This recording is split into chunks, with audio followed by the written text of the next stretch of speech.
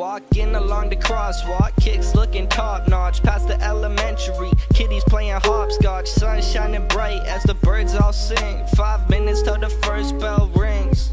Another day, another class. Sitting in the back, I'm just trying to stay awake, but I'm sleeping like a cat. Yes, I'm new to the class, no friends I can talk to. I could try to make some, but I don't really want to. Honestly, rather be anywhere but here. But mama said I gotta make it through my last year. Suddenly I hear a knock, teacher opens up the door. There's a new face I never seen before. She got blue skirt, blue eyes, red cheeks. Finally somebody new, wondering if it's a dream. And then she sits down right beside me. I know we haven't met, but I can't stop smiling. I haven't felt this way quite for a while. I'm trying my hardest, but can't hide my smile.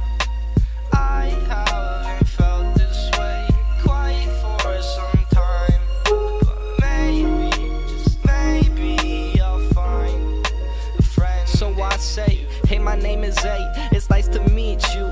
Feeling kinda nervous, but I'm trying to seem smooth. I tell her if she need a friend, she can hang with me.